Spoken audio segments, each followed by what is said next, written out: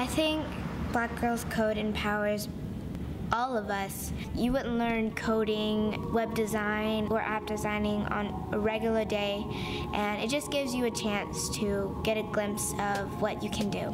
And it gives them a chance to feel like, oh, I'm all that.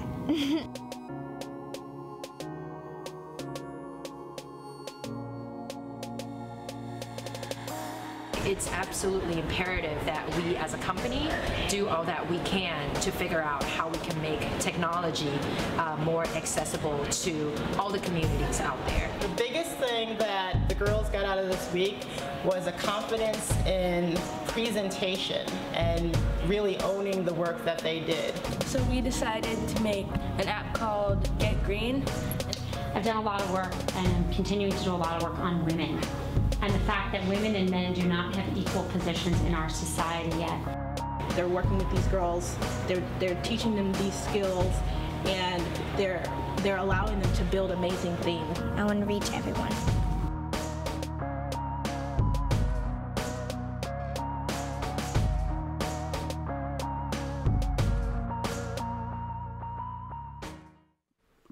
Hello, I'm Donna Knutt, and I'm a Black girl who codes. I am Peta Clarke, and I'm a Black girl who codes.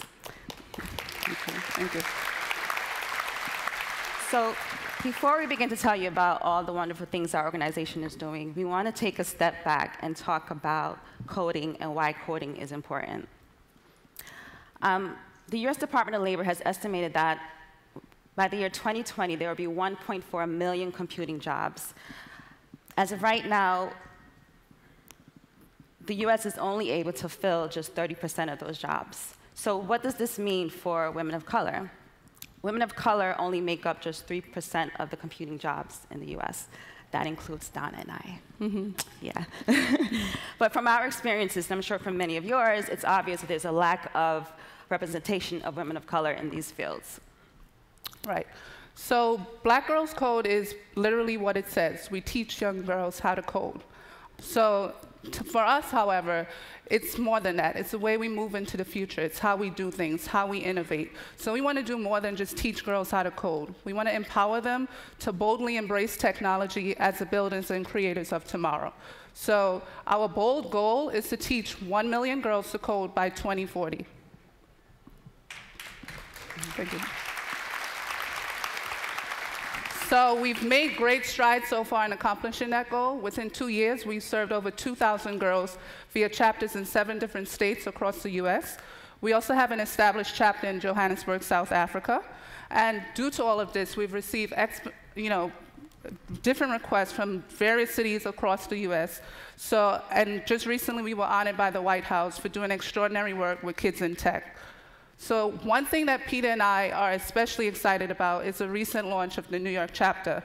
And we have lots of exciting things planned, such as workshops, summer camps, field trips to tech companies, hackathons, and so much more. Ultimately, we want to help our girls build a network and support system that will carry them into adulthood. So we want to change the face of technology one girl at a time.